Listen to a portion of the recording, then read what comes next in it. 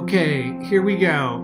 Mark Lewis Wagner and drawing on Earth and art teaching in the world of a virus. So blessings to everybody.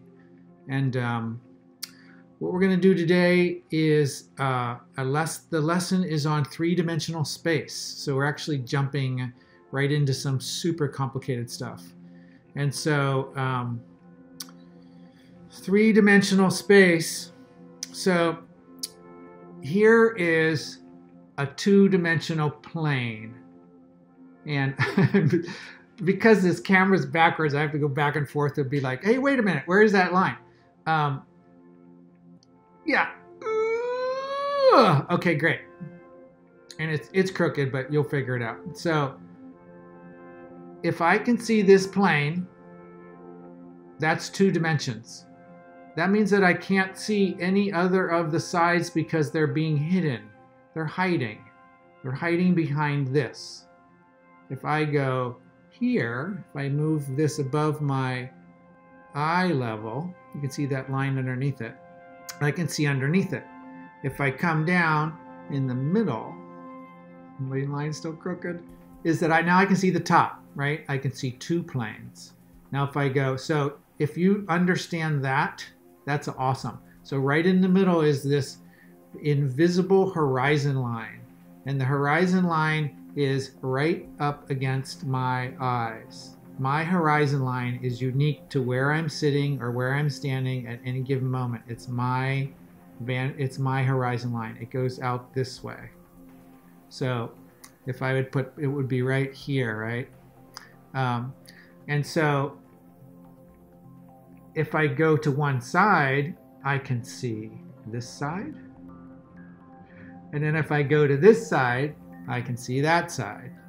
So if you understand what I just did, if you can figure out what I just did, then you can understand three-dimensional space. And what I just did applies to everything in the known universe. And I'll talk about that in a little bit. Once you start doing this, it just gets really complicated. So we're not in this world yet. We're going to move into 2-point perspective and how to put values on a sphere to make something look dimensional. Okay, so that was one. The next one, right, is our sphere. And it's got that center line again. Imagine it's the center line from the top of your head down to your feet, right? Your center line. Or imagine it's the center line like in the middle of a painting, right down the middle. And so, or you're looking at a sphere. So I've got slides that I'm going to talk about with this. But the idea is watch that center line, right? See how it's a vertical line? So when I move it this way, it starts to curve. See how it curves?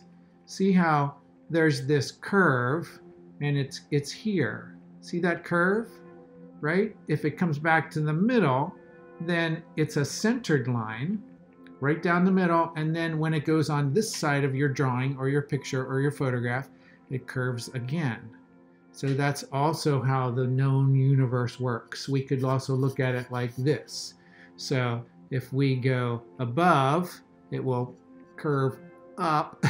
If we go below, my eye it curves, it has a different curve. So I will talk about that with some pictures coming up. So what you're going to need is a sketchbook, paper, pencils, a ruler, and something to make a circle with. Like I just use a piece of tape. I don't have it here, like a piece of blue tape.